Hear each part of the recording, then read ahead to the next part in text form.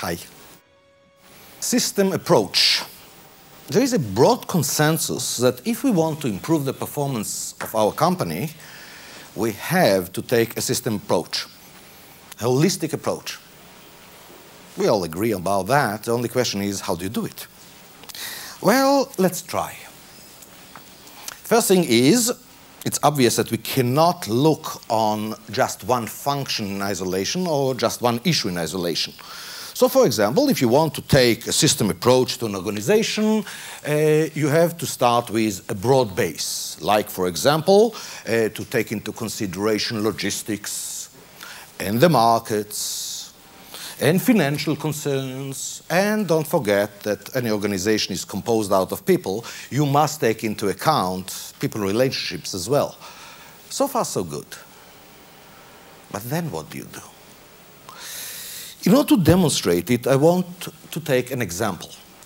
Now, as always, when you're taking examples, there is a fear of taking a too small example, and then the conclusions are worthless, or a too broad example, and then it's like you haven't taken an example at all. So what I will do is I will take as an example the entire steel industry in the world. System approach, what did we say? We'll take, for example, one aspect of logistic. What will it be in the steel industry? Something really bothering people about the existing logistics. It will be something like finished goods inventories are much too high in that industry. Well, let me tell you a little bit about it so you'll understand that when the steel industry is talking about problems of too much finished goods inventory, it's even worse than what happens in your industry. You see, a mid-range steel mill has about 250,000 tons of finished steels on their yards. This is huge.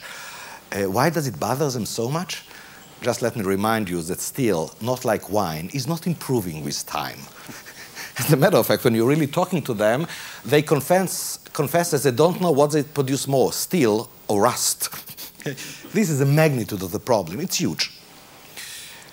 Then we said, we shouldn't take just logistic problem and deal with it in isolation. We have to look on other issues at the same time in order to have the system approach. What was the other thing? The market. Now, what do you look on the market? Something bad? Well, in the steel industry, it's very easy to see what is bad because that's what you're getting through the phones all the time, and this is customer complaints.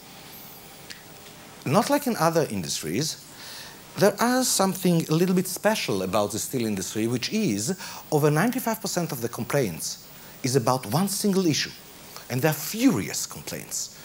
And the issue is you promised to deliver and you didn't deliver on time.